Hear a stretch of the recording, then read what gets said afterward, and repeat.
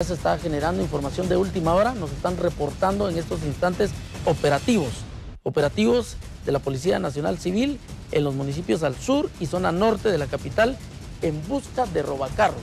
Esta información nos la está trasladando Juan Víctor Castillo a través de la misma Policía Nacional Civil, que está informando acerca de estas operaciones.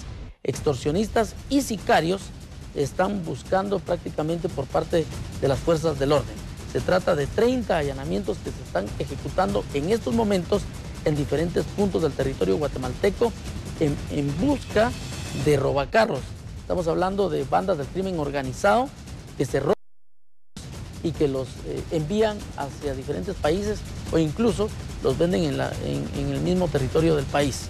Tenemos información que los operativos son en municipios del sur y zona norte de la capital.